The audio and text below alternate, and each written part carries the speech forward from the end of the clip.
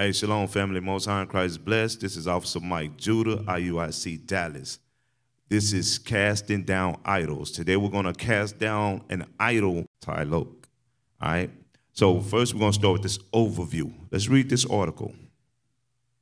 One of the oldest and most widely worshipped Mesoamerican gods, Tlāloc, was the Aztec god of rain and thunder. It was by his blessings that the seasonal rains arrived on time for the vital maize harvest. So our Northern Kingdom brothers, they worship this deity for rain.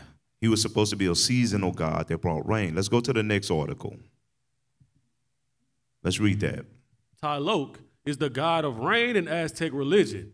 He was also a deity of earthly fertility and water, worshipped as a giver of life and sustenance.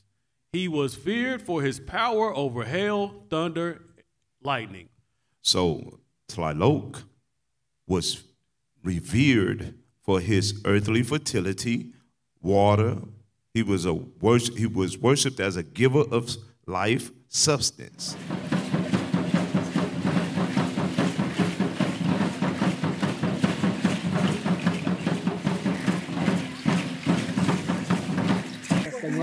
We're bringing in the summer solstice. We call it Shipantla. And what we're doing is we're praying for rain. And this time of season, we start working on our crops, the crops that feed us. So we pray for this rain that we can, it will be plentiful. So we're going to dispel all of these things that Northern Kingdom revered about Tlāloc. He talking about he had power over hail, thunder, and lightning. This is the book of Deuteronomy, chapter 28 and verse 15. Read. But it shall come to pass, if thou wilt not hearken unto the voice of the Lord thy God, to observe, to do all his commandments and his statutes which I command thee this day, that all these curses shall come upon thee and overtake thee. So this is Moses talking to the children of Israel after the exodus out of Egypt. He told us if we don't keep the commandments of God, that curses would happen to us, right? Let's read one of these commandments. Go to Exodus chapter 20 and verse 1. Read 1 through 4, and then we're coming right back to Deuteronomy. This is the book of Exodus, chapter 20 and verse 1. And God spake all these words, saying, I am the Lord thy God, which have brought thee out of the land of Egypt, out of the house of bondage. Thou shalt have no other gods before me. What God say? Thou shalt have no other gods before me. Read on. Thou shalt not make unto thee any graven image, or any likeness of anything that is in the heaven above, or that is in the earth beneath, or that is in the water under the earth. Read. Thou shalt not bow down thyself to them, nor serve them. For I, the Lord thy God, am a jealous God. Read. Visiting the iniquity of the fathers upon the children unto the third and fourth generation of them that hate me. So the Most High God said we are not to have no other gods before him.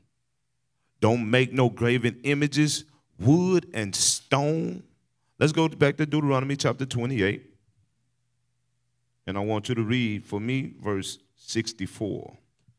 This is the book of Deuteronomy, chapter 28 and verse 64. This is the curse. Read. And the Lord shall scatter thee among all people, from the one end of the earth even unto the other. And there thou shalt serve other gods, which neither thou nor thy fathers have known, even wood and stone. See the image of wood carvings of Tlāloc. This is one of the graven images, the wood carvings that the Most High told us not to do of these idols. Go to the next image. Stone. A big stone image of Tlāloc that in the Mesoamericas that they worship. Mesoamerica means the southern parts of the United States in the Southern America. Mesoamerican, all right? Let's go to the Wikipedia page. Pre-Hispanic cultures are thought to have become extinct once the Spanish had completed the colonization of Mexico. Once the Spanish did what? Completed the colonization of Mexico. Okay.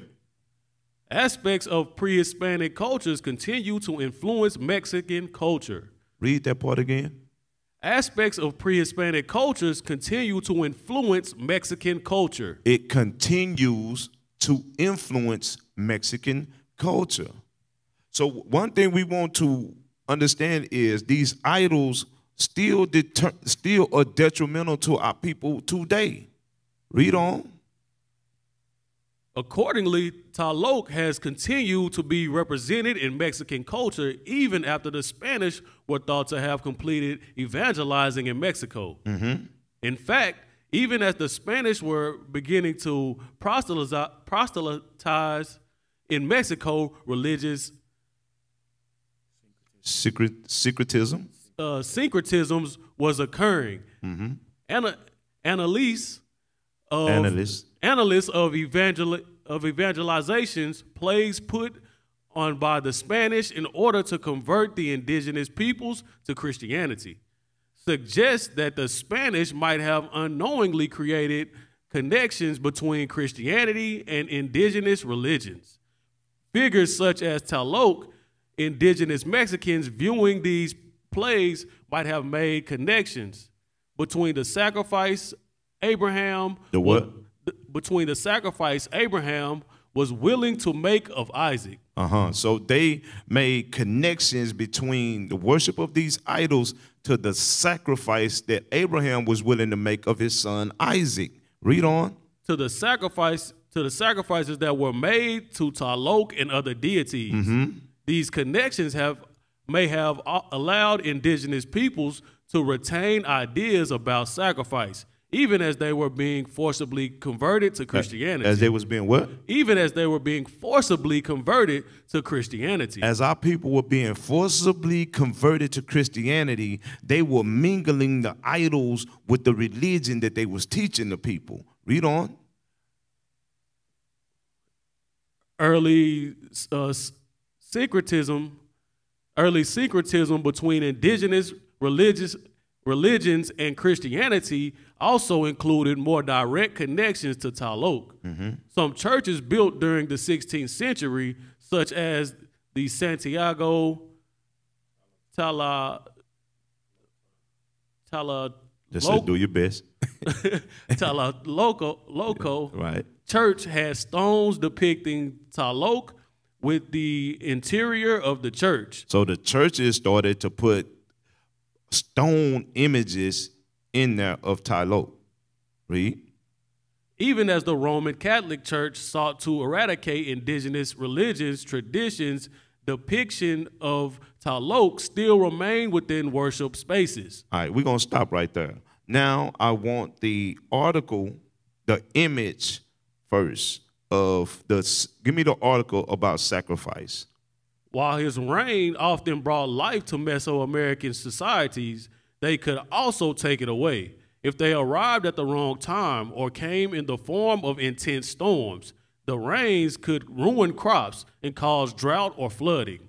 Tlāloc is one of several gods the Mexica people refused to fully abandon following the introduction of Christianity. And in many ways, his veneration was never completely forsaken. Remember the article we read prior.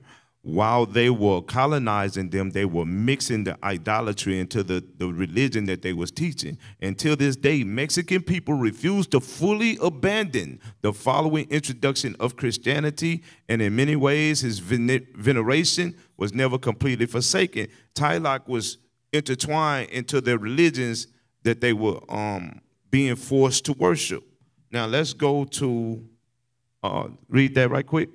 What did the Aztecs do for Tlāloc? Mm-hmm. In worship of Tlāloc, the Aztecs would also present him with human sacrifices. In worship of Tlāloc, remember it said that they would mingle that with Abraham's sacrifice of his son Isaac.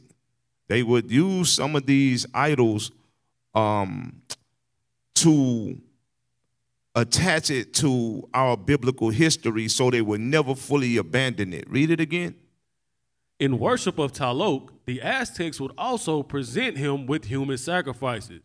usually of children. Like many sacrifices, the children would have their hearts torn from their chests while it was still beating. Give me the image. This is the book of Psalms, chapter 106 and verse 34. Okay. They did not destroy the nations concerning whom the Lord commanded them, but were mingled amongst the heathen. Read. And learned their works. And they served their idols, which were a snare unto them. Yea, they sacrificed their sons and their daughters unto devils. What were they doing? They sacrificed their sons and their daughters unto devils. So when we were going into the promised land, the Lord told us to get rid of all the nations. So one of the customs that we learned was idolatry. We learned to worship their gods, and still today, Aztecs, Mesoamericans, they still follow other nations. And now instead of sacrificing their children on temples like that, we go to the abortion clinics. Still today, they sacrifice to Tlāloc. Now read on. Verse 38. And shed innocent blood, even the blood of their sons and of their daughters, whom they sacrificed unto the idols of Canaan. And the land was polluted with blood. Right. So just like the article we read before, how they ripped the hearts from their children while they were still beating, they sacrificed the innocent blood to Tlāloc. Read on. Thus were they defiled with their own works, and went a-whoring with their own inventions. Therefore was the wrath of the Lord kindled against his people, insomuch that he abhorred his own inheritance. And he gave them into the hand of the heathen, and they that hated them ruled over them. Hence the colonization, the Spaniards coming in and colonizing the northern kingdom of America. The Most High was angry with us for doing things like sacrificing our children to Tlāloc. All right? Now, let's go back to that article. Tlāloc is the god of rain. In Aztec religion, he was also a deity of earthly fertility and water, worshipped as a giver of life and sustenance. Life and sustenance. Go ahead. He was feared for his power over hail, thunder, lightning. So now we're about to dispel all of these things that Tlāloc was revered for. They said he was the god of rain. Let's go to Job chapter 28 and start at verse 23. This is the book of Job, chapter 28 and verse 23. God understandeth the way thereof, and he knoweth the place thereof. For he looketh to the ends of the earth, and seeth under the whole heavens, to make the weight for the winds. And he weigheth the waters by measure. So he weighed the waters by measure. Now watch this. Read. When he made a decree for the rain. What'd he do? When he made a decree for the rain. The Lord made a decree, an order for rain. Go ahead. And a way for the lightning of the thunder. Then did he see it, and declared it. He prepared it, yea, and searched it out. So we're going to deal with the rain part. The Most High made a law for rain. Now let's go to Amos chapter 4. Amos chapter 4 and verse 7. It's the book of Amos, chapter 4 and verse 7. And also I have withholden the rain from you. What the Lord say? And also I have withholden the rain from you. Hey, no rock can do that, Northern Kingdom. Read on.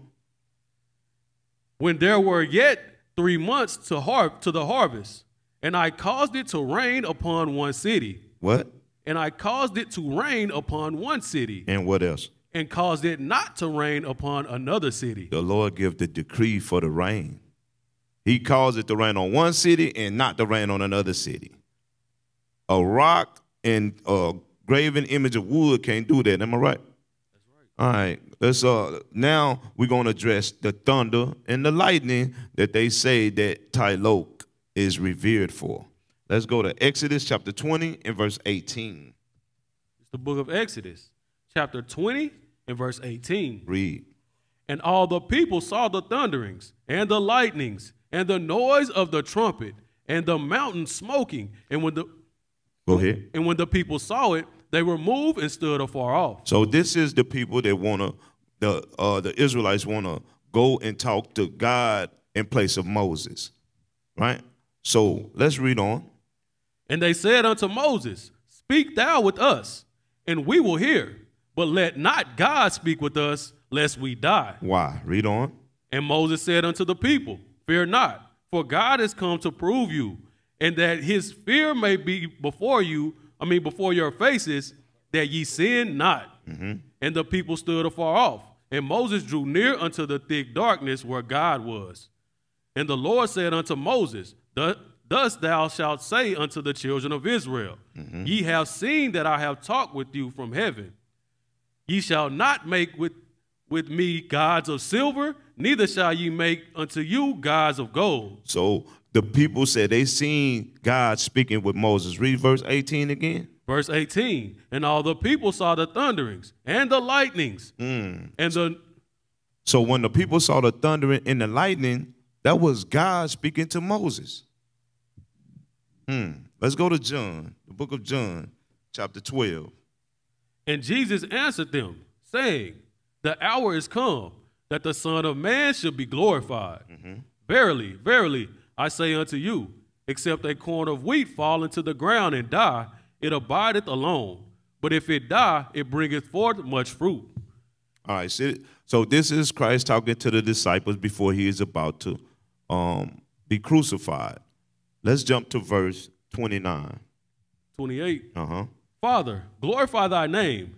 Then came there a voice from heaven, saying, I have both glorified it and will glorify it again. So the Most High God responded to Christ while he was saying, Father, glorify thy name. Watch this, read on. The people, therefore, that stood by and heard it, said that it thundered. What they say when they heard God's voice? The people, therefore, that stood by and heard it, said that it thundered. So that ain't Tlāloc controlling that. That's the Most High God talking. Every time he talks, that's thunder. That's right. You understand? All right. So now we're going to deal with this hell. Let's go back to the book of Exodus. The book of Exodus, chapter 9 and verse 18. We're going to power read. Behold, tomorrow about this time I will cause it to rain, a very grievous hail, such as had not been in Egypt, since the foundation thereof, even until now. Read. Send therefore now, and gather thy cattle, and all that thou hast in the field. For upon every man and beast which shall be found in the field, and shall not be brought home, the hail shall come down upon them, and they shall die. So we dealing with the hell. The Most High God say, I'm going to cause it the hell, a grievous hell. Jump to verse 23. Verse 23, and Moses stretched forth his rod toward heaven, and the Lord sent thunder and hail, and the fire ran along upon the ground, and the Lord rained hail upon the land of Egypt. Read. So there was hail and fire mingled with the hail. Hail and what?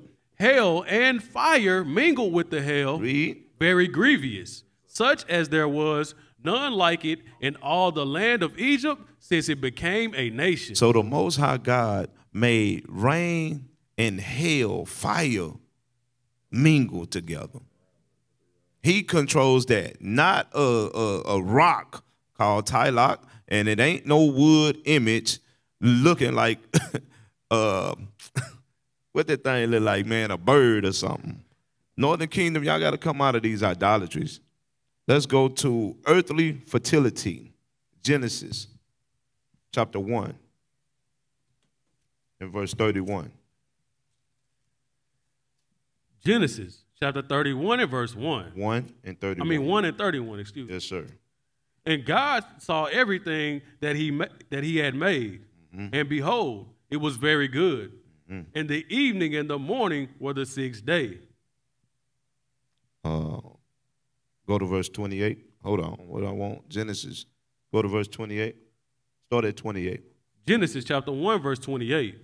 And God blessed them, and God said unto them, Be fruitful, and multiply, and replenish the earth, and subdue it, and have dominion over the fish of the sea, and over the fowl of the air, and over every living thing that moveth upon the earth. And God said, Behold, I have given you every herb-bearing seed which is upon the face of all the earth, and every tree, in which is the fruit of a tree yielding seed. To you it shall be for meat, and to every beast of the earth, and to every fowl of the air, and to everything that creepeth upon the earth, wherein there is life. I have given every green herb for meat, and it was so. And God saw everything that he had made, and behold, it was very good. All right, so that's dealing with the earthly fertility. God created man and told man to multiply, created every herb bearing seed, and it multiplied. God controls earthly fertility. And it grieved him at his heart. And the Lord said, I will destroy man whom I have created from the face of the earth, both man and beast, and the creeping thing, and the fowls of the air, for it repenteth me that I have made them. It repented God that he made them. He is the giver of life. Let's go to Isaiah chapter 46 and verse 3. Because now we're going to deal with sustenance. Sustenance is stability, what stabilizes you, right? Let's read Isaiah chapter 46 and verse 3. Hearken unto me, O house of Jacob, and all the remnant of the house of Israel, which are born by me from the belly, which are created from the womb, and even to your old age. So the Most High God said, you are born from me from the belly, even to your old age. God sustains you from the time you come out the womb until you reach an old age. Is that it? I am he, and even to hoary hairs will I carry you. Even to an old age where you have hoary hairs on your head, God sustains you. And let's see how he sustains us. Go to Deuteronomy. The book of Deuteronomy chapter 11. Deuteronomy chapter 11, verse 13. And it shall come to pass, if ye shall hearken diligently unto my commandments, which I commanded you this day, to love the Lord your God, and to serve him with all your heart and with all your soul, that I will give you the rain of your land in his due season. Read. The first rain and the latter rain, that thou mayest gather in thy corn and thy wine and thine oil. The corn, the wine, and oil, food, nourishment, things that you need to sustain yourself. Read. And I will send grass in thy field for thy cattle, that thou mayest eat and be full. Send the grass in the field for your cattle, because your cattle is what gives you the meat, the dairy. These things sustain you. Read on. Take heed to yourselves, that your heart be not deceived, and ye turn aside and serve other gods and worship them.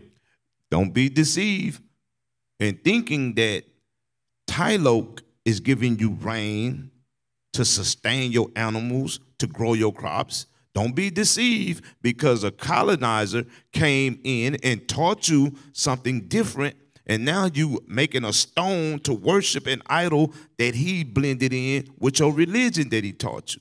Read on. And then the Lord's wrath be kindled against you. Then the Lord's wrath will be kindled against you. That's why you don't have your land today. Read. And he shut up the heaven, that there be no rain, and that the land yield not her fruit. At least ye perish quickly from off the good land which the Lord giveth you. Yeah, because you're not in your homeland. And when you came to the fourth part of the earth, this land was the promised land for you that God promised your forefathers, and the colonizer came and took that from you. Read on. Therefore shall ye lay up these my words in your heart and in your soul, and bind them for a sign upon your hand. When it means to bind them for a sign upon your hand, that means to perform these commandments. Read. That they may be as frontlets between your eyes. That means you're supposed to be meditating on these commandments, frontlets between your eyes. Read. And ye shall teach them your children, speaking of them when thou sittest in thine house, and when thou walkest by the way, when thou liest down, and when thou sittest, and when thou risest up. Read.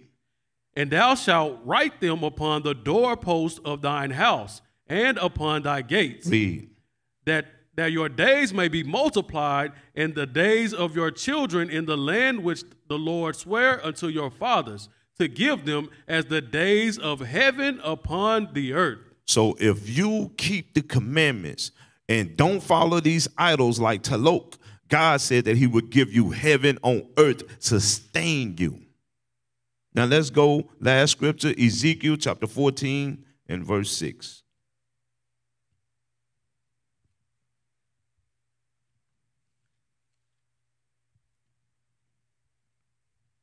All right, read.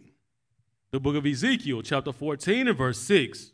Therefore, say unto the house of Israel, thus saith the Lord God. So we're saying to you, Northern Kingdom brothers, thus says the Lord, your God. Read. Repent and turn yourselves from your idols, and turn away your faces from all your abominations. So we're saying, turn away from worshiping Tlāloc. Turn away from this abomination. So the house of Israel can be healed and we can get salvation. And with that, we're going to say shalom. What is a nation?